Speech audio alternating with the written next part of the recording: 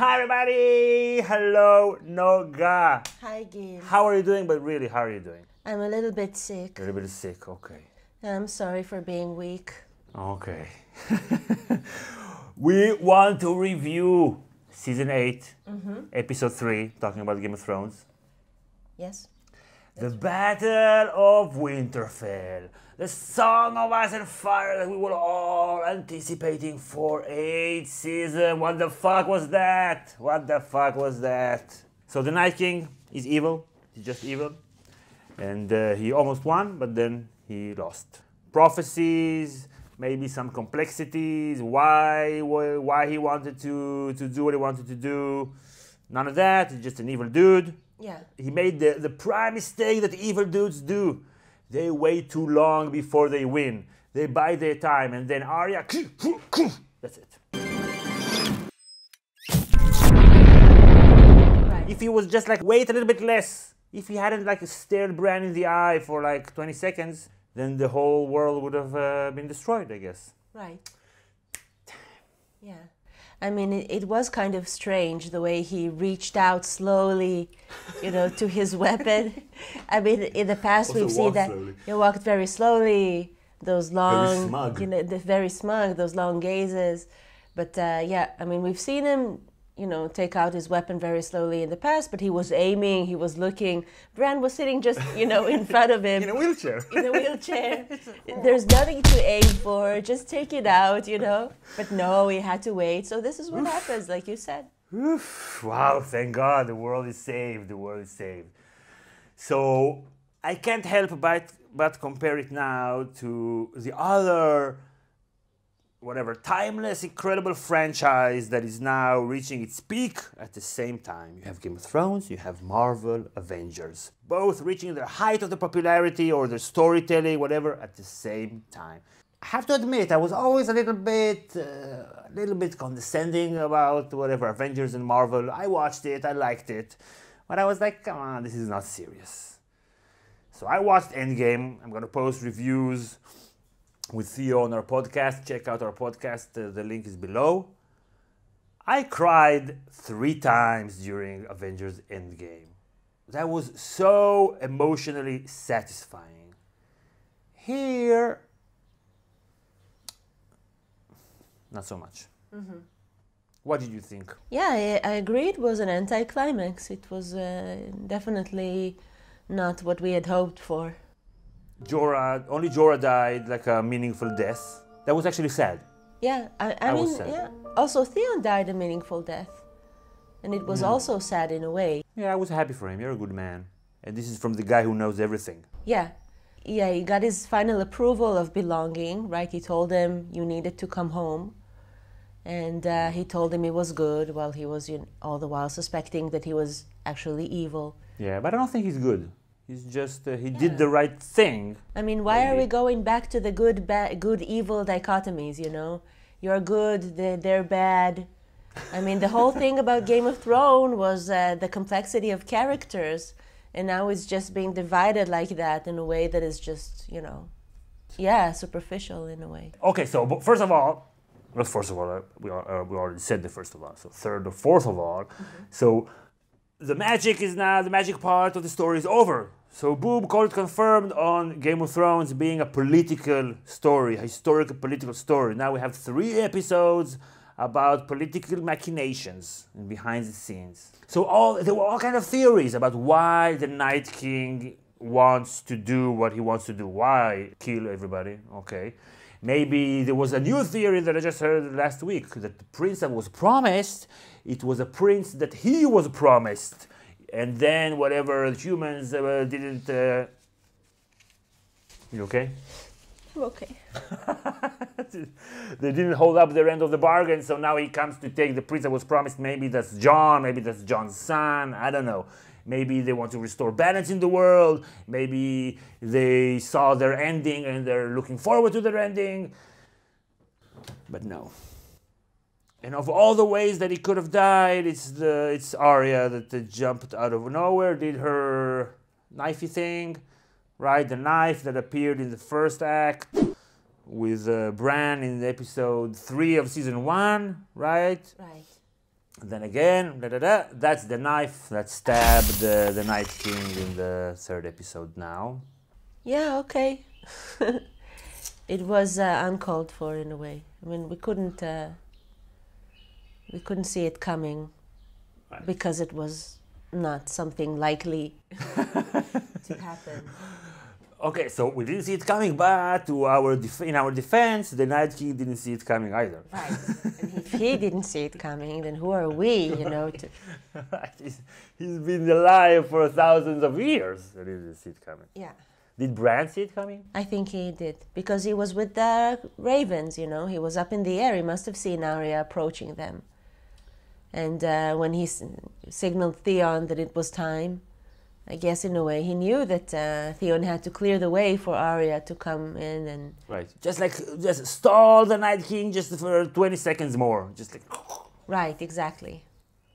And he knew the Night King would walk so slowly. I tweeted that it was boring, but it wasn't actually boring. It was very intense, right? The battle was very, very intense.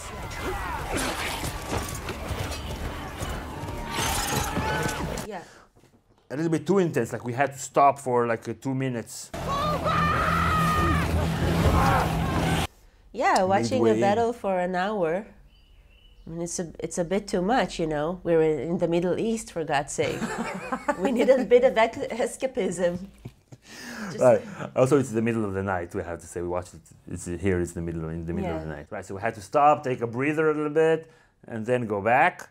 So it was war, and also when the slow-mo thing started and the music, the volume was going up, we were saying, okay, Deus Ex Machina is coming. Boom, Ninja Arya. With the way she jumped in season 6. Crouching tiger, dancing dragon, whatever. Hidden Arya. So what was the whole thing about? What were the White Workers about? I don't know, and it's kind of disappointing also because we want to know a little bit about them before the prequel. Like, we want to be interested in them.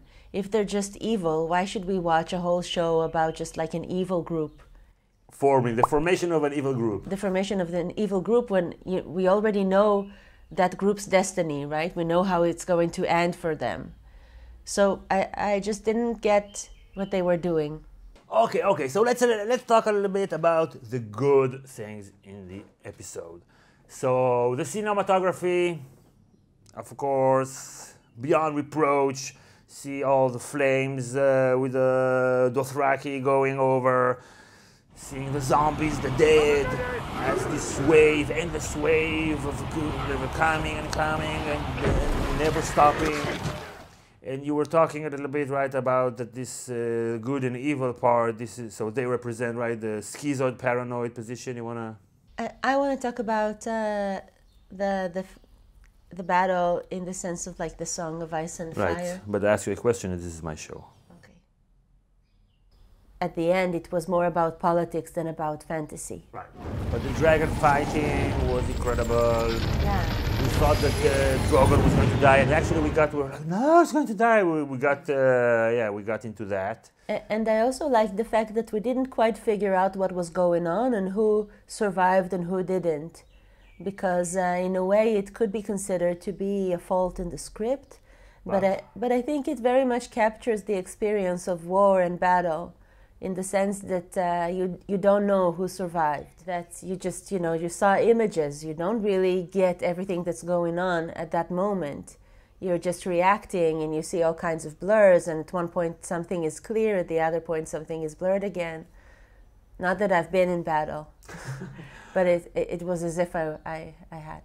So we're going to post a video breaking down the battle scene, compare it to other battle scenes in the show and other battle scenes on screen with Asi.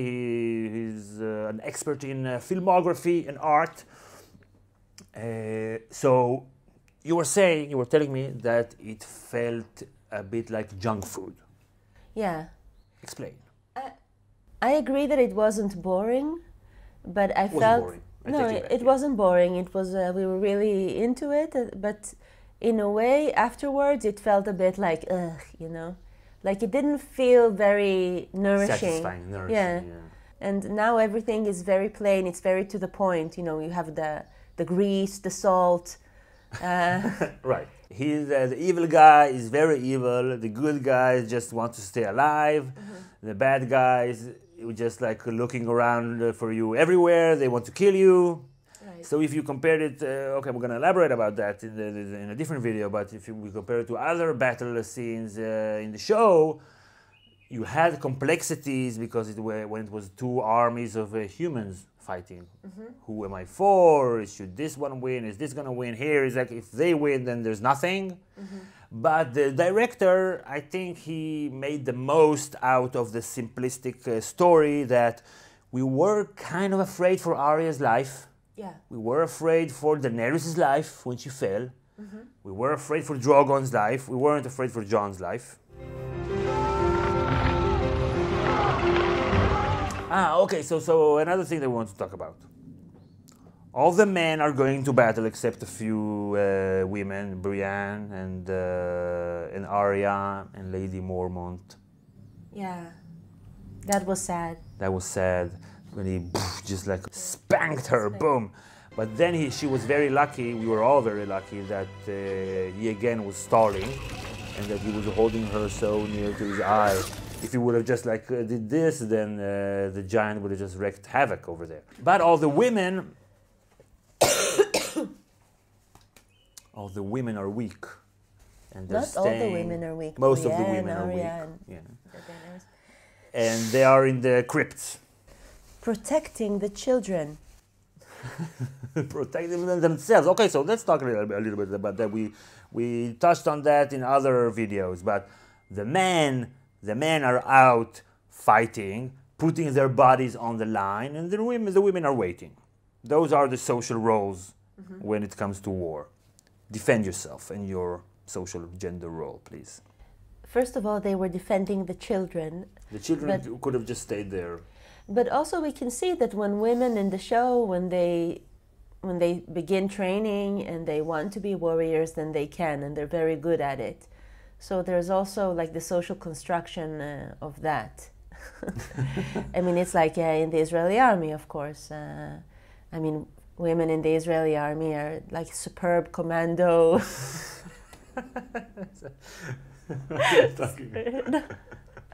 No, but we have women in the military in combat positions. We've had that for a long time. We have women pilots, whatever. And they can always choose, though. They have more choice in that. You're right about that. Like men, they don't have a choice. If they have a certain profile, then they go into the combat units. Women can choose if they want to or not. If you want to be a man and hide out in the crypts, you have to be really, really short, or you don't have balls. All the other men are outside fighting. Actually, when I was watching the episode, I was like, I would rather be up and just do something. Okay, this was another thing about the episode. There was a total lack of agency throughout the episode. The ones who were controlling and moving the plot were the nothing, the big nothing, death, darkness that is coming, that you can't understand and you can't rationalize and you don't know what they want and what they're doing, what their plan is. We were like the characters, just like, what's going on? Where is it coming from? Where is it coming from? What is this ping? It's your phone? Perhaps it is my phone. So unprofessional. Uncool. So that was a little bit also, I thought, interesting, that we feel like the characters, but also it kind of wears out like your attention span. It's like, why isn't anybody doing something active, proactive, that is changing and affecting the plot? They were always reacting. Okay, so this is it for this review. Again, we're going to post this week Q&A, new podcast, Ancient Greece in Movies with Dr. Ruth Gervos, evolutionary biologist and humongous history buff. We're going to talk about Troy, 300, Alexander. And through that, we're going to talk about ancient Greece, about the time when those movies were made, that's during the Iraq War. And also we're going to look at it from our time, how we see now the time where the movies were made. we're also gonna post a reaction video to the Inside the Episode by Dan and Dave. We watched only just a little bit. Wanna react to it and see what they were doing, what they say about what they were doing. So if you haven't followed our podcast, you can check it out below the links. You can follow us on iTunes, Stitcher, or Spotify. So thank you everybody for watching. Thank you patrons. Thank you patrons. Boom, for supporting the channel. You're welcome. She's a patron. And you are welcome to come over, patreon.com/GOTAcademy. We'll be happy to have you over in our community, and we'll see you all next time. Bye, everybody. Thank you for watching that video. I hope you enjoyed it. You know what I hear most often from new patrons coming into our Patreon page is that they've been enjoying the God Academy videos for a long time and that they're happy that they finally can support the channel. So you too can be happy. Happiness is just around the corner. It's on patreon.com/GOTAcademy. Bliss. Just one cup of coffee a month. Come on. I like coffee.